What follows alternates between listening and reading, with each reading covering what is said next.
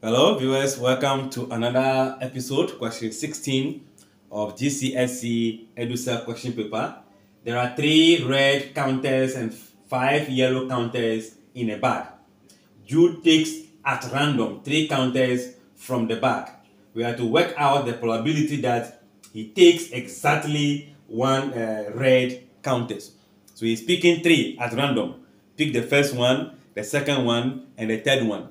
In this case, we're not told that he bring them back or replace. So this is without replacement. The statement says pick out. So he pick, he didn't bring it back. So we have without replacement.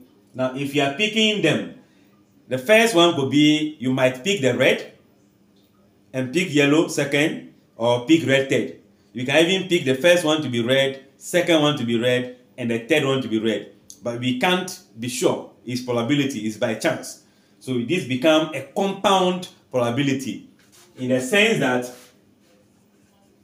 if I have the probability of picking the first one could be red, right? That's the first pick.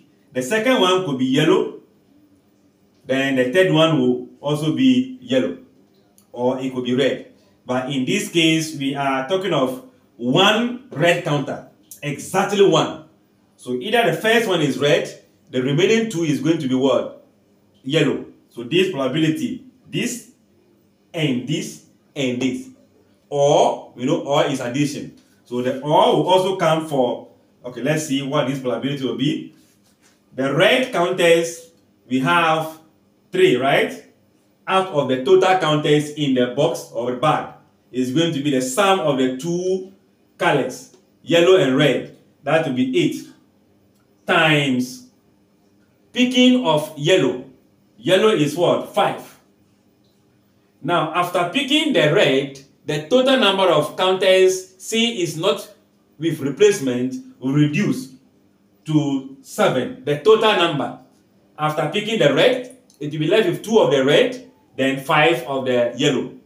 Then for the third pick, yellow is gone, red is gone. So red reduce the total to be 7. If I pick yellow again, the total will reduce to 6. Then the total of yellow will also reduce to 4. So 4 divided by 6. That is the probability for picking exactly 1 red, whereby the first is red, the remaining ones are what? Yellow. Then it could also be in the sense that the first pick was yellow, the second pick was red, and the third pick was what? Yellow. This is exactly 1 of the red. So this also means that 5 for yellow total times red remain the same. Total remains 7, as in we've taken 1 already. Then times yellow has been taken. So the number of yellow will now reduce to 4. Then the total will still reduce to 6. So this is picking the first one to be red, picking the second one to be red. There could be the instance of picking the third one to be red. So probability of yellow, and red. First yellow will be 5 on 8, total reduced to 7. So the second yellow will now be 4, total reduced to 6. We are going to pick red, and there are still 3 of the red in the box there. So we can say that this is going to be the first probability, or the second, or the third. So or means addition. Let's see if we can simplify this further. We know 4 can go here 1, 4 can go here 2, 3 can go here 1, 3 can go here 2. So I'll be having 5 divided by 2 times 7 times 2. That will be 28.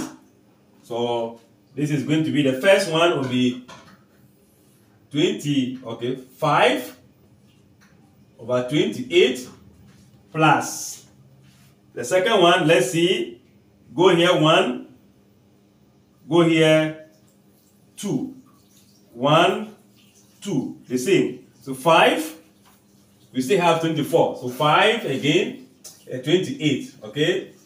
Then here, I think it goes here 1, go here 2, go here 1, go here 2. We still have 5 on 28. So all of them, meaning the probability of exactly 1 red will now become the same denominators. So we add the numerators. 15 divided by 28. So the probability that Jude will be picking 3 counters, whereby he will pick exactly 1 red counter, will be 15 divided by what? 28. I'm sure this is clear. Thanks for watching. Like, share, and comment. Bye-bye.